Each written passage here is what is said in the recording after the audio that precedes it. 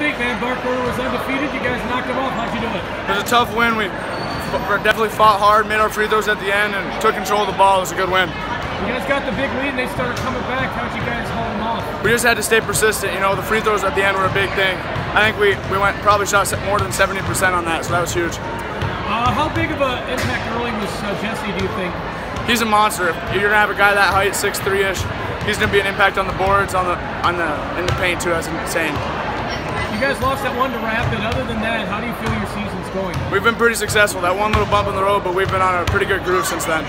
How about these guys here? They're a Division III school coming in here. What did you have to do well, do you think? Definitely had to box out. They're a big physical team, a lot of big guys, so boxing out was the big key. All right, what about the rest of the season? Would you guys, what's up for you guys? We got one more game and then we got district, so tournament time comes around, that's the best time. All right, give me a shout out. Say hi to whoever you think's listening.